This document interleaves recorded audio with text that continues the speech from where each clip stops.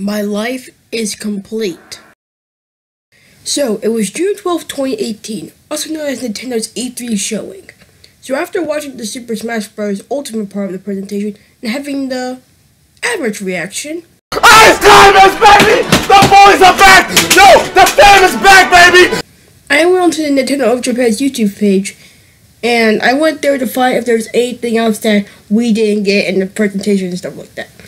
But I found a bunch of typical stuff on there, such as the Japanese version of E3, and a bunch of other stuff. But something caught my eye. Something called this.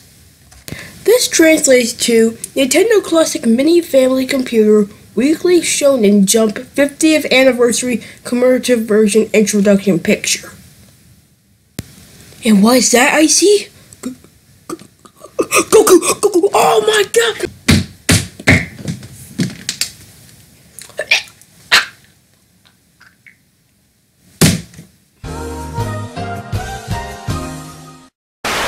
So basically what this is in actuality is basically a Famicom, but with only anime games. Like, that was...